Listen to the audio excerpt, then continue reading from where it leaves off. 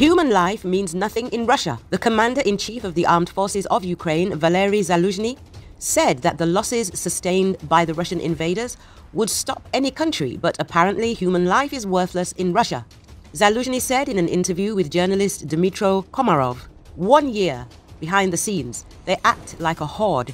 Even based on what we can see in terms of their losses, just look at what's left on the battlefield.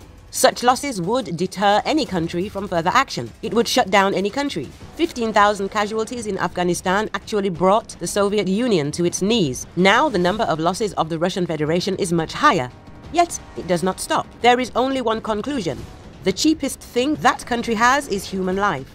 It's the cheapest that can be. In our country, on the contrary, it is the most valuable, Zaluzhny said. Zaluzhny believes that Ukraine is going to have a difficult and long path to victory. He added that what is sustaining Ukraine now is the people. He calls the Ukrainian people a phenomenon and believes that they alone are the foundation of the state.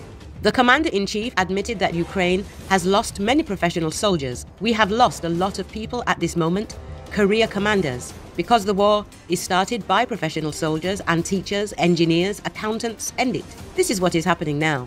Zaluzhny noted that the basis of the victory would be not only the heroism of Ukrainians, but also the use of advanced technologies and more effective equipment. But so far, everything rests on the shoulders of ordinary people. All the victories achieved were won by the lives of our Ukrainians, who gave their lives liberating Kherson, liberating Chernihiv Oblast, Sumy Oblast and Kyiv Oblast.